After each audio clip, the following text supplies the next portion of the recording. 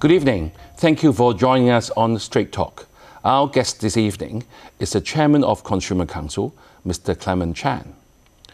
Mr. Chan has an accounting background and is currently the Managing Director of Assurance at BDO in Hong Kong.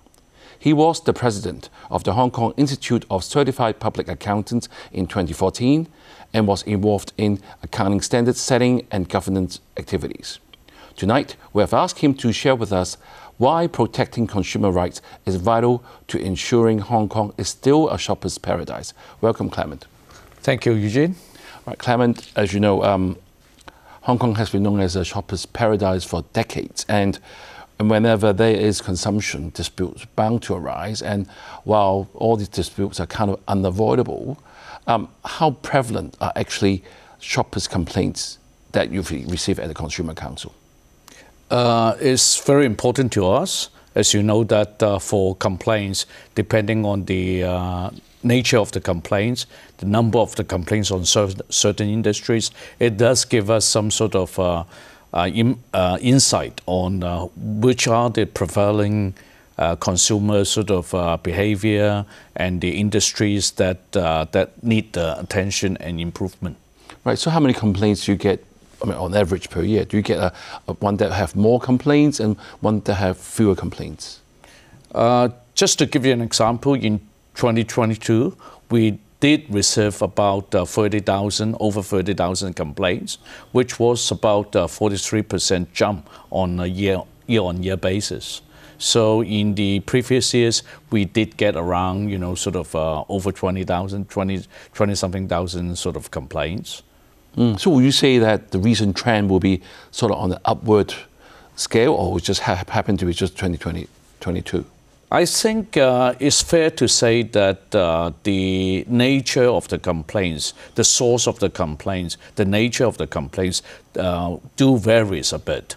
Although the number does jump a lot, but in fairness, the complaints about the actual consumption carried out in the market actually comes down a bit, but the total number increased because of the increased number of complaints on the online shopping. Really? Yeah. So that means 2022 is a year that you see sort of a 43% jump, as you just said. And do you see this as a trend in the years to come, or you think it's just 1 year in 2022? I do think that the online shopping complaints will be on the rising trend in the years to come. Right. So what are the highest number of complaint cases? I'm sure you've got different categories. I mean, what are the most common complaints that you receive at the council? The 2022 statistic gave us that clear picture. The one that is leading is the food and entertainment sector. Food and entertainment sector, particularly the portal, the food portal, the online food portal, actually is leading the list. Mm-hmm. As you could imagine, because of the COVID and pandemic that we just had, I think more and more people are ordering their food through the online food portal shops and things like that. So, but I'm sure all of us, like our friends or relatives, they've been ordering food online, and I'm sure that trend will continue because it's quite convenient. So, do you have any complaint cases that you can share with us? Anything interesting in the food and entertainment? Sure. I think the most common causes for complaint in the food delivery is about the non-delivery or the loss of the order. We had a case whereby the customer knows that portal very well, and he did order of food on one night, just like what he usually does. And he got the confirmation back from the shopper saying that the order has been taken. So he waited, and over half an hour, the food didn't come back, and he was wondering. So he checked on the apps again. It says that the order's been confirmed. So he waited for another hour, and then he called up the customer service. The customer service told him that the order was not there. So he said that he would like to cancel it, but that was, he thought that was the end of it. But the following day, in the morning, then his order did come through. Really? Yeah, and then he called up the customer service again. And then he found out that the order actually was initially taken as a pre-order for the following day. So that create, sort of a source of complaint. And sometimes I think, that tells you, even though you know the shops, you know the system well, you might have gone through the procedures for thousands of times. Still, because of computer, because of connectivity of the signal and things like that, sometimes it does create some unexpected, sort of error. Right, so if something like that happens to you, what will you advise our viewers to do? I'm sure that can happen to anyone. Yeah. I think our advice would be asking the customers to be vigilant, to be particularly paying attention to the terms and conditions, and what happens if you want to cancel the order or you want to request for the refund, what sorts of things that have been written on the website or on the initial sort of advertisement saying in what circumstances they could do whatever to cancel the order. But surely you would say, let's put a case to the Consumer Council when that happens, right? If they exhaust all those things and still cannot get the right results, they could come to us to see whether we can help them. Right. So apart from food and entertainment, what other complaints you get that are quite common? The next category from the second category is the electrical appliances. Right. And electrical appliances, again, it actually went up quite a bit. It's now close to 3,000, and that actually has increased by about 16% as compared with 2021. And I think we take it that because of the pandemic, people tend to stay at home more often, and because of their time at home, then they are using the electrical appliances more, and as a result, the wear and tear and the more sort of attention paid to the proper functioning of the electrical appliances lead to the increased number of complaints as well. Well, hopefully those complaints are related to safety issues, because I remember recently in mid-level there was a flat that was in fire because of some overheating of a system. So how does the council ensure safety issues are addressed and make sure all the extra community are being protected? There is a specific legislation called Consumer Goods Safety Ordinance. That is a very clear legislation regulating and asking all the merchants, all the traders who are selling electrical appliances in Hong Kong and to consumers need to ensure that all the goods that they are selling are complying with the safety standard required by Hong Kong at large. Yeah, just now when you mentioned two of the major complaints are due to COVID, that people having more online ordering of food and not using more electrical appliances. One thing that comes to my mind is actually with opening of the borders, like traveling resume, what we call revenge tourism, right? So do you get more complaints on that as well? Absolutely, absolutely. Particularly at now, in recent times when the pandemic is really behind us and the border reopened, and we are seeing more and more number of travel-related complaints. To give you an example, like in 2022, when we were talking about the complaint cases in travel-related matters, it actually went up to around over 2,500 cases, which was about 43% increase from last year as well. Yeah, so with all these complaints, I'm sure the council will want to help to do resolution. And sorry to ask, do you have any target rate of achieving to sort of sort out these issues? We don't have a target rate as such, but we try to help in whatever circumstance, in whatever cases that was reported to us. We try to do our bit in helping the related party, the stakeholders, to come to some sort of compromise or resolution through our conciliation procedures. Right. So what will be more preemptive consumer protection efforts that the Council will do? Because what we said so far are what has happened. I'm sure you want to do some sort of education or prevention. I mean, what type of efforts will you try to do to minimize all these complaints? In our view and our experience, I think it takes more to create a preemptive, a safety preemptive situation for consumers. And I think that there are three pillars involved. Mm-hmm. The first one is about the right legislative regimes.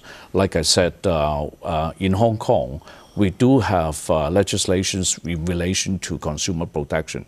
But however, unlike some other jurisdictions, we do not have one single legislation protecting the consumer's rights. But we do have a few related to consumer related matters which has a combined effect of providing protection for consumers, such as trade description ordinance, such as consumer safety ordinance that I mentioned earlier.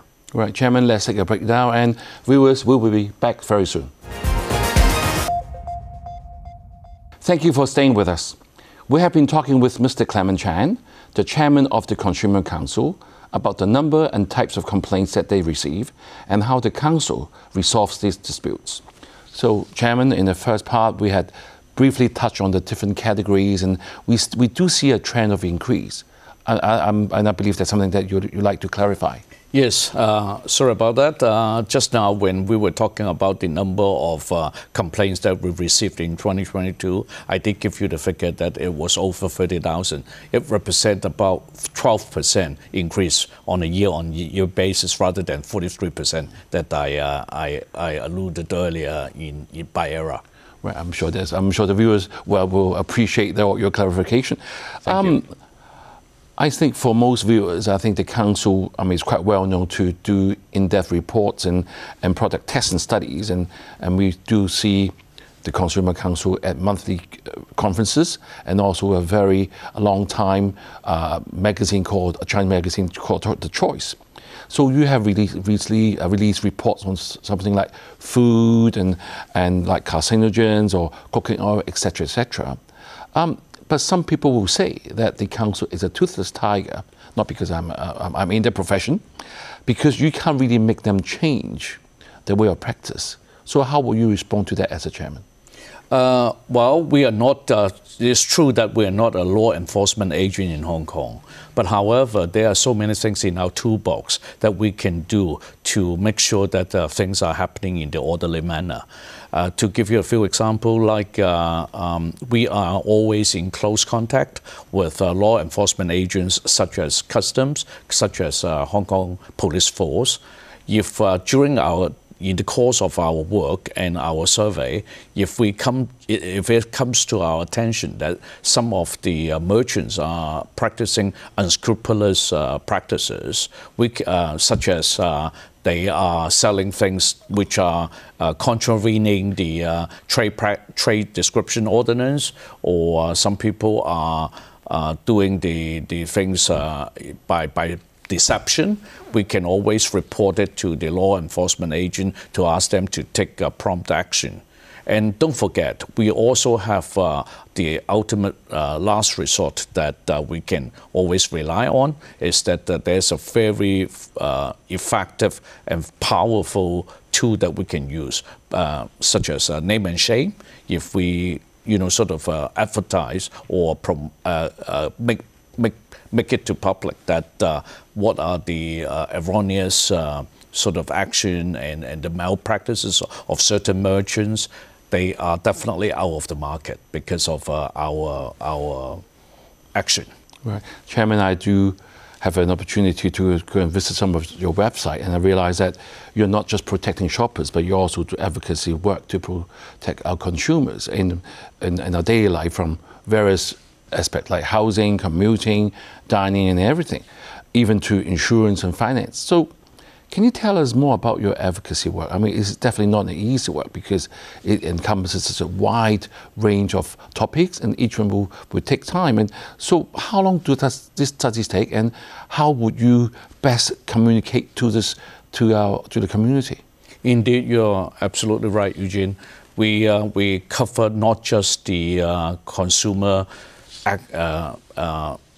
expenses on entertainment, food, and things like that. We do cover, everything that is involved in the consumer life, such as housing, commuting, etc. Like you mentioned.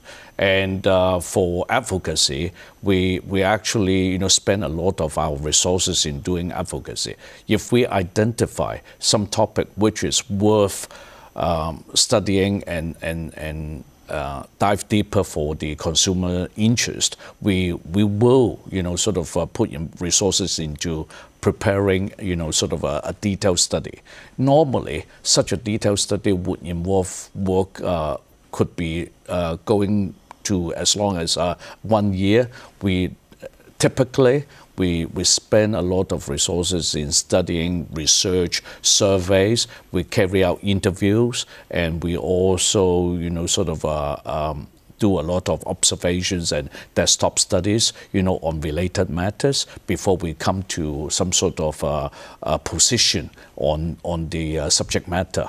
And for the last 10 years, we actually did over 20 such topics and advocacy studies. Right, Chairman, as a community person, if you want to do something, if we go to your website and look at all your materials, but things are happening at very fast speed now, and how can we ensure the information that we receive are still valid? Normally, when we do, decide on studying certain areas, certain space, we dive very deep, and normally, it covers the issues that are not just time specific. It's really, the hardcore matters relating to that issues. Just to give you an example, lately we had done a survey on property of outside of Hong Kong, because we just noted that there's a growing interest of Hong Kong people in buying properties outside of Hong Kong, which had been sold and displayed in the selling events in Hong Kong. And we believe that because of the growing interest, we do think that there's a lot of things that we should recommend or warn or remind the consumers to be aware of when they are buying properties outside of Hong Kong. So that is the kind of things that is really non-time specific. Right, so there's a pool of material that's good for reference for the general community. Should they want to spend their money and they want to be vigilant, the council would be a very good resource place, isn't it? Yes, yes, right. Indeed. Right, just now you mentioned about you do work with the enforcement agencies, so the customs and excise and also the Hong Kong police force. But those are actually reactionary work again. Will the council, or has the council been able to change any of the legislation? Because all your reports must be, put in a good deal of work, like even up to a year. It will be a wasteful effort if it doesn't really change things, because sometimes we do need laws to make sure things will happen in the right direction. What are your experience like? Does the government take your advice seriously? Have you seen actual implementation or new laws putting in? I think it depends on a lot of other variables as well. Although, like I said, the topic that we chose normally carries a lot of impact on consumers at large, and that's why we picked them. But also, it depends on a lot of other things. Like, I'll give you an example. And other things that we looked at in the past was the cooling off period to do with certain industries. And it was such a relevant topic for a lot of consumers, particularly consuming or enjoying the services of those affected industries. But because of things like the COVID-19 pandemic, which might already create a very general sort of hardship for the merchants in the industries around that time. So when our report came out, at that time, during the COVID, the government might think, well, I'm sure the government would see the angle of the need of looking into those spaces. But because the timing might not be right, they are saying that, they would try to look at these issues at a later time after the general sort of trading circumstances and phenomenon become better. Right. Yeah. Chairman, recently you were in the news talking about its property management costs. I mean, why would you want to do a survey on property management fees? I mean, it's suddenly come out, and I'm wondering, any rationale behind that? The simple fact is over half of our population in Hong Kong are actually living in multi-story buildings. And when people living in multi-story buildings, they need to pay building management fees. Sometimes it's out of their control. And that's why, it affects a lot of people, and the magnitude is quite could be quite significant for a lot of households. Right. Therefore, we picked that topic to look at. Well, the reason why I raised that up is all of us are been tuned in to say we have to pay management fees on time, or else your name will be posted on the notice board. But do you actually get complaints on those, and how many were they? Oh, we do. Like in the last 11 years, we actually received over 600, close to 700 complaints about the quality of the management fee, the quality of the management service, or the misapplication of management fees, so on and so forth. And therefore, we do actually see and receive a lot of complaints about management fee. Yeah, have you been able to resolve some of these complaints that you received? We did resolve some of the complaints, but however, the experience that we have actually give us the impression that a lot of the lay owners, they might not be as well equipped as the developers or the management company in terms of the knowledge of the management fees, and this is quite a complex subject. Therefore, we think that it's definitely worthwhile for us to do more research on this and try to facilitate or try to whip up the due interest on this area, so as to hopefully see some sort of improvement coming in. Right, Chairman, I'm afraid that's all the time we have, and thank you, Clement, for explaining to us how the Consumer Council continues to protect consumers' interests and empowers them in their purchases to get the best value for their money. This will definitely help Hong Kong maintain its reputation as a shopper's paradise. Thank you, viewers, for tuning in, and we will see you next time.